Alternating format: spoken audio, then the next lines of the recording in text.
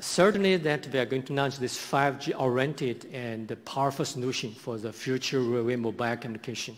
As we all know that GSMA is coming to the end of the life cycle.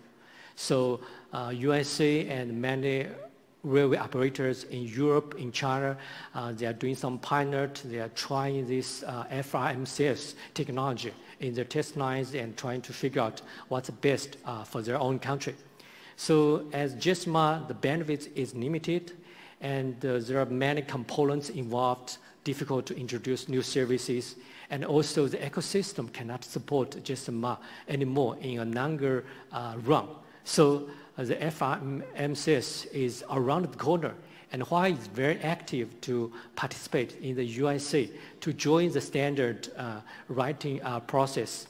So you can see now that we have this FRMS technology, which can be 4G and 5G compatible. Because the LTE, we consider it's a very mature technology, widely deployed, and it will coexist for a long time with 5G.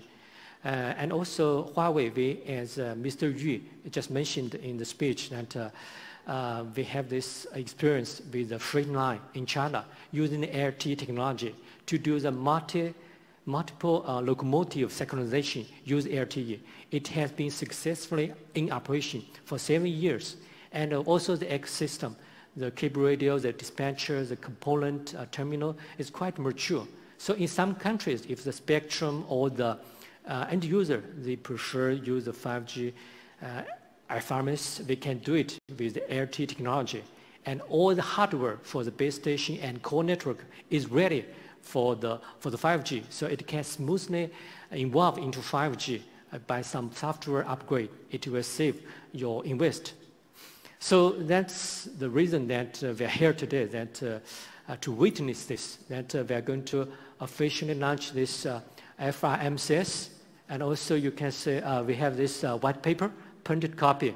You can get there at our entrance. And also, you know that we have this barcode. You can download the electronic version of this white paper of FRMCS, which showed the industrial trend and the network structure, the 4G, 5G compatible structure, and what service the FRMCS will bring us, not only the signaling, but also many like intrusion alarms, trackside IoT, CCTV camera, all the IoT sensor equipped with on board.